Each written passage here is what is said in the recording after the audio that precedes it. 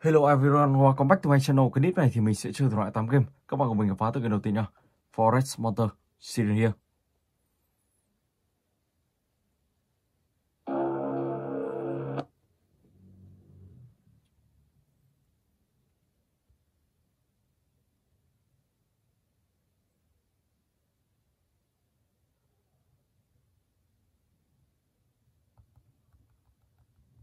Let's go.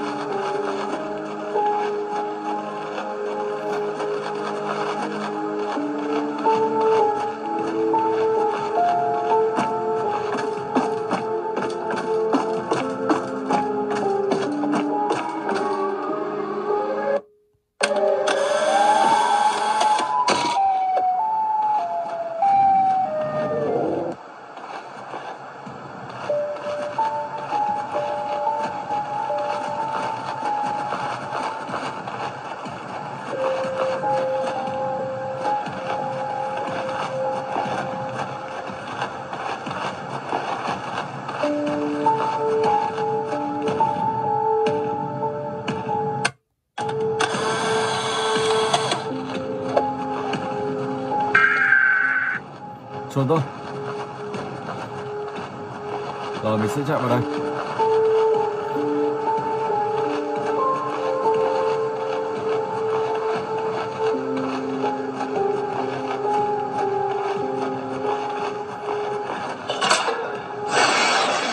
Cánh cửa đây đã mở ra. Và bây giờ thì mình sẽ về chiếc xe của mình.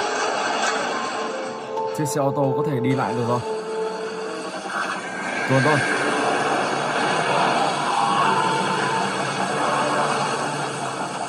Back to the cast. Đó là các bạn sẽ phải quay về chiếc xe của mình.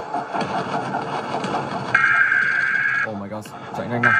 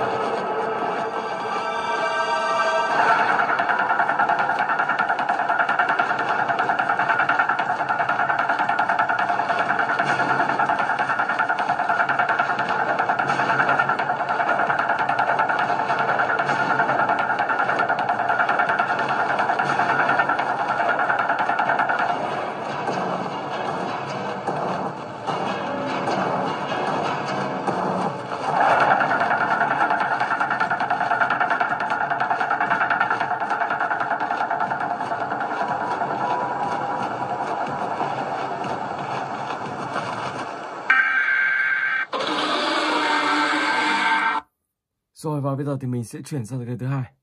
Demolish Manor 3.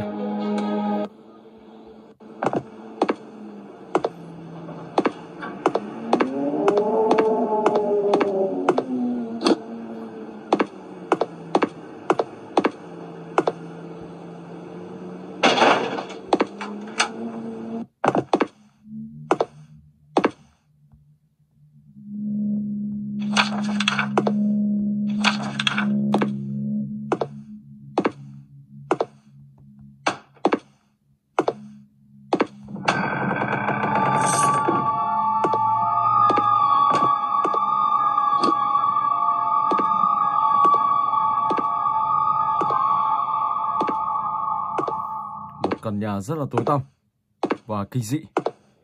Toàn những bức hình kinh dị luôn. Tiến sâu vào trong. Cửa lại bị khóa rồi. Ok. Tiếp tục đi sâu nào. Let's go. Trong này có gì không?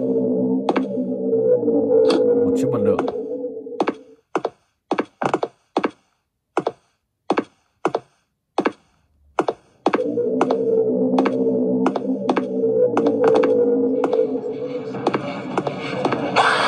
Oh my god. Chiếc chìa khóa tiếp theo.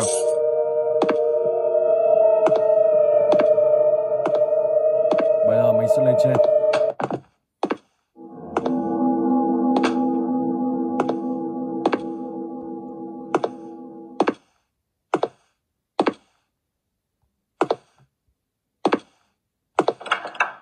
Cánh cửa này thì bị khóa rồi. Oh my gosh.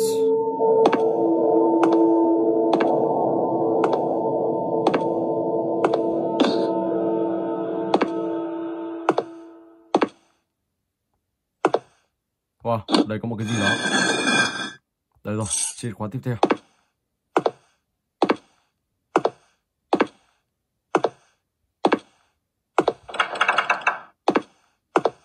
Có thể chìa khóa này sẽ mở cánh cửa này ra.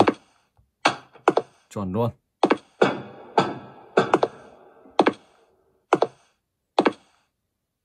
Có một chiếc hộp ở đây. Một cú pin.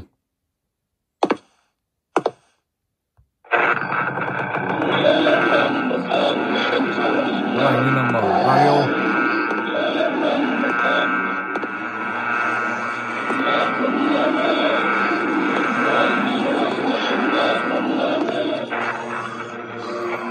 Oh my gosh.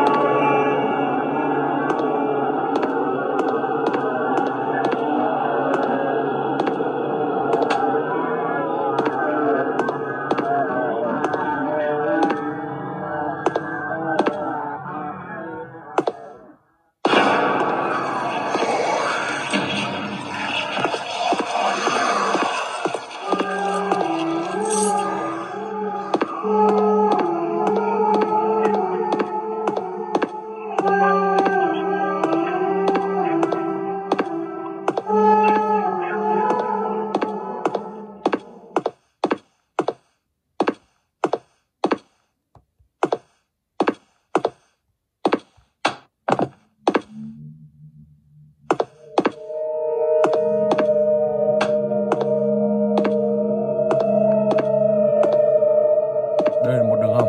Đó, các bạn sẽ xuống đường hầm này và tiếp tục tìm hiểu tiếp trong đường hầm này có gì. Theo mình nghĩ đó là một con ma hoặc con quỷ gì đó. Ok. Rồi, và bây giờ thì mình sẽ chuyển sang tới game tiếp theo. Siren here for you. Let's go. One day.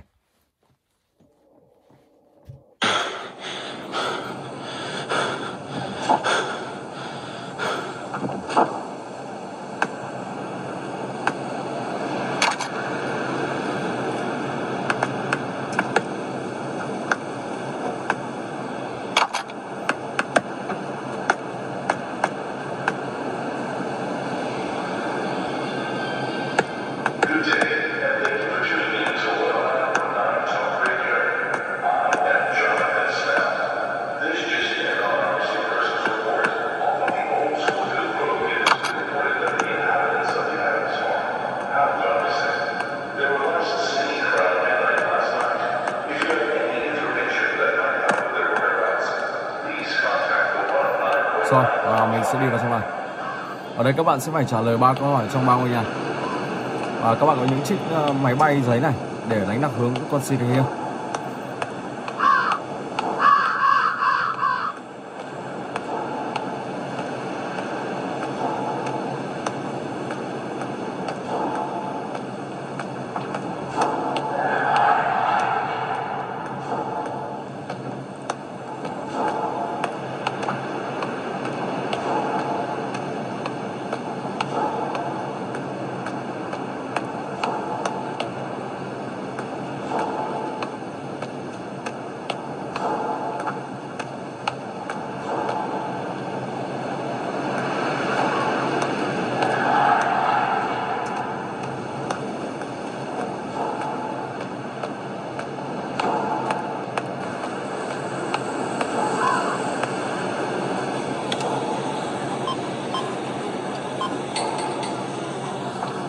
Ok.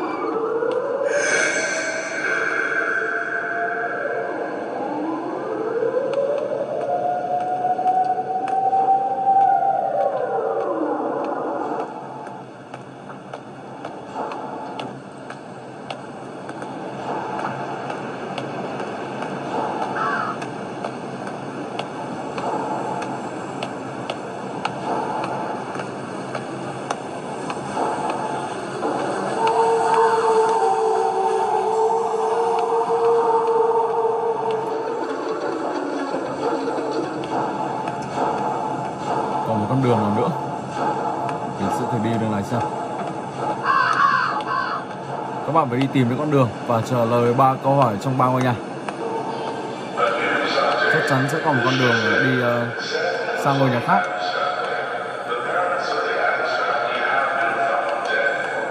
Wow, đây không phải một cục, 4 cái cục luôn. Đây rồi.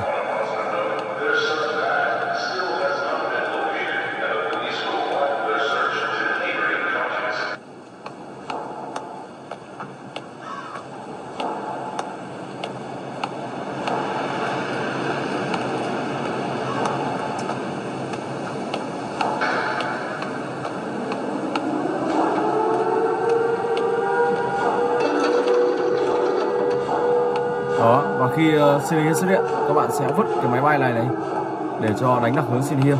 Sau đó các bạn hãy đi tìm tiếp những ngôi nhà và trả lời những câu hỏi.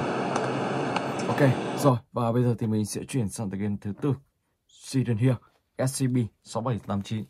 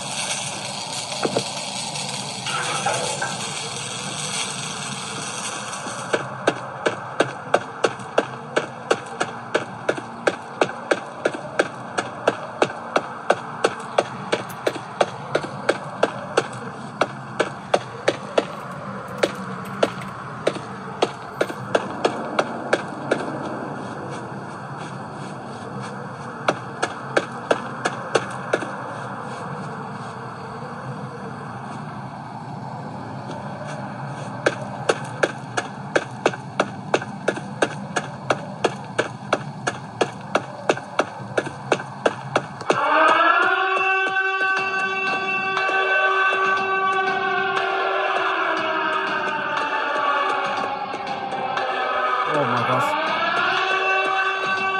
Không biết có đi được không? Chạy xong. Oh my god. Wow, bị bắt luôn. Biết thế mình sẽ đi con đường rộng để tránh City Hill vừa rồi. So, ok, và bây giờ thì mình sẽ chuyển sang cái tiếp theo. Slenderman Chapter 1 UK. The Rush. Yeah, ok. Rồi, và ở tựa game này thì các bạn sẽ phải đi và tìm tất cả là 8 tờ giấy. Tờ đầu tiên.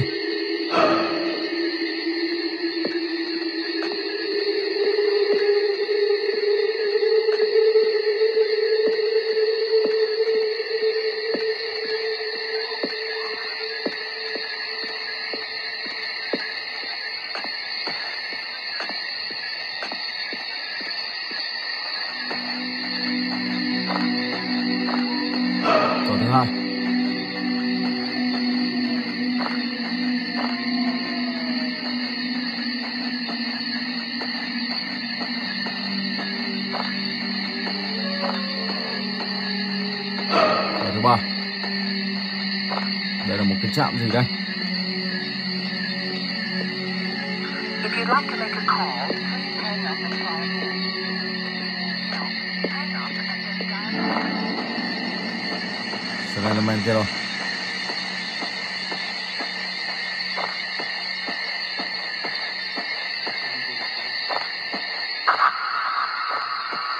Tàu thứ tư.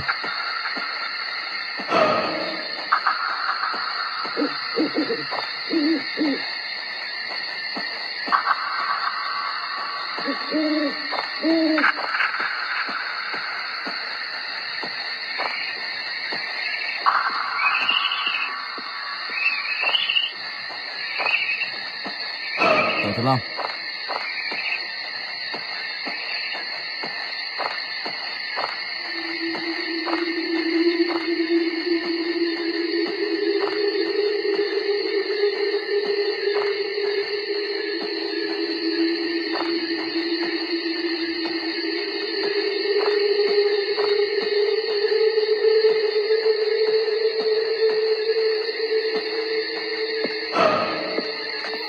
Tờ 6. Đó, các bạn đi xung quanh và tìm hiểu tất cả là 8 tờ giấy. Wow, đây như là một bóng ma.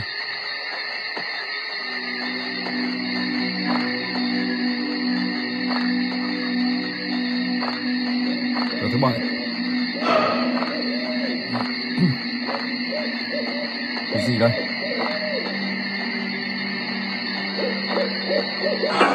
Oh my god, game over luôn. Wow. Ok, và bây giờ thì mình sẽ chuyển sang kênh tiếp theo. Hello Grandpa, Horror Game.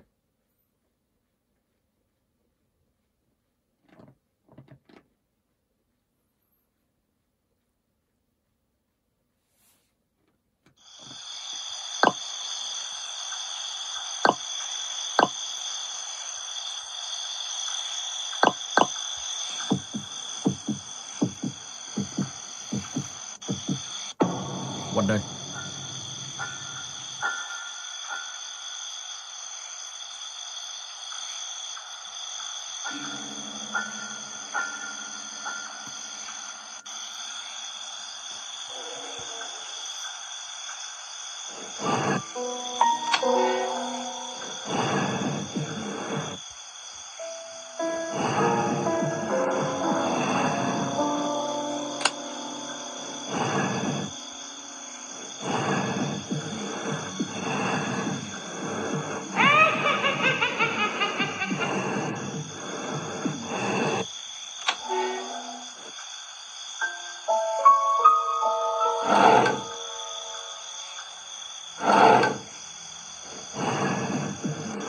Do you want to play hide and seek?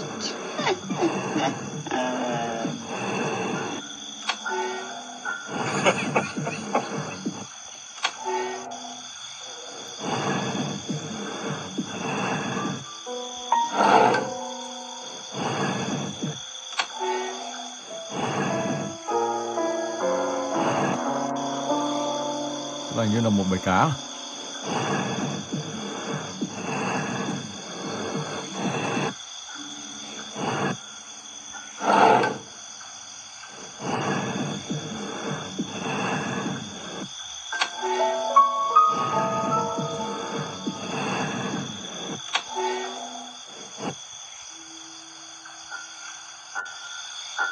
Ồ, lên cả trên cầu thang.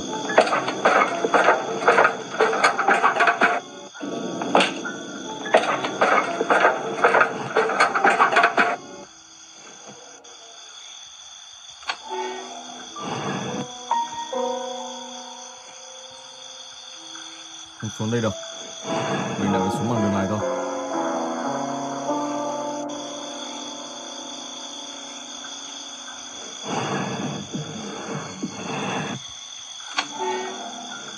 Có gì đây?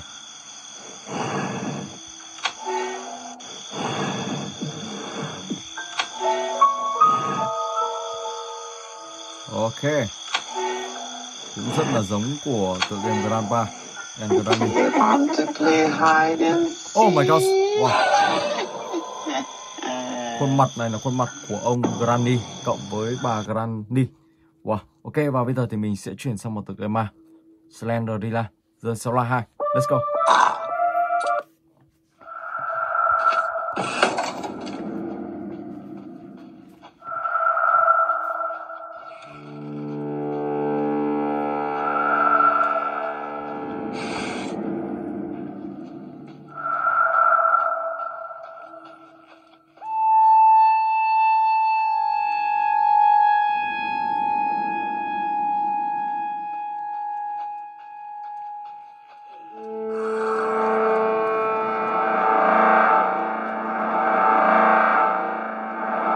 Oh my gosh.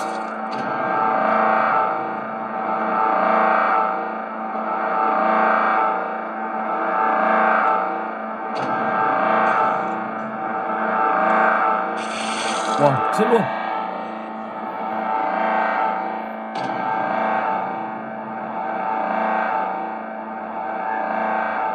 Tài thật. Cắn 2 phát mà chết luôn được. Đó là đứa con. Còn nếu mà ông bà kia thì cũng 2 phát và mình chết. Ở đây thì có 3 chế độ AC, Medium và Harsh. Các bạn có thể chọn trong một trong 3 chế độ này. Và đây là một tựa game khó nhất trong những tựa game Slendrina. Ok, rồi và bây giờ thì mình sẽ chuyển tiếp sang cái tiếp theo. Horror Siren here. Let's go.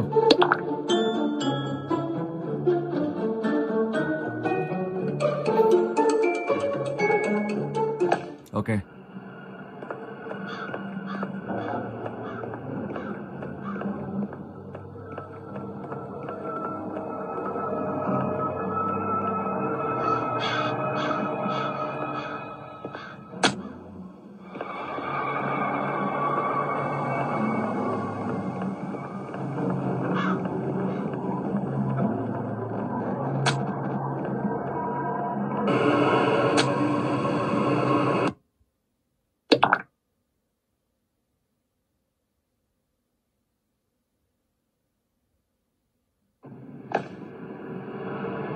Ồ, xử lý đang đây.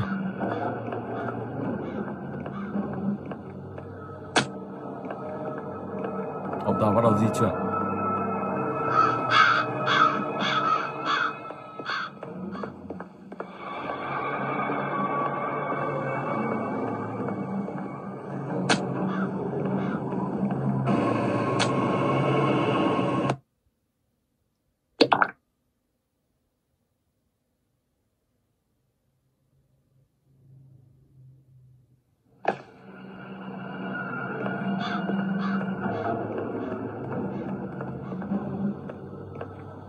Có thể phải vào trong ngôi nhà kia.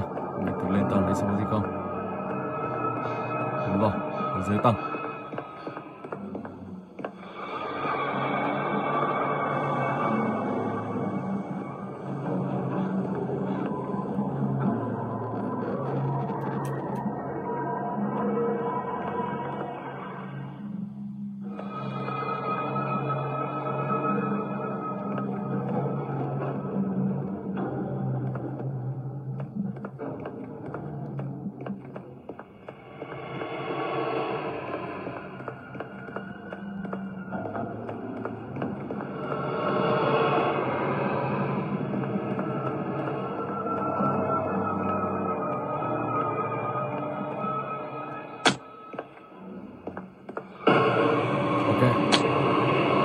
Rồi và mình xin phép dừng clip tại đây. Hẹn gặp lại các bạn trong clip tiếp theo.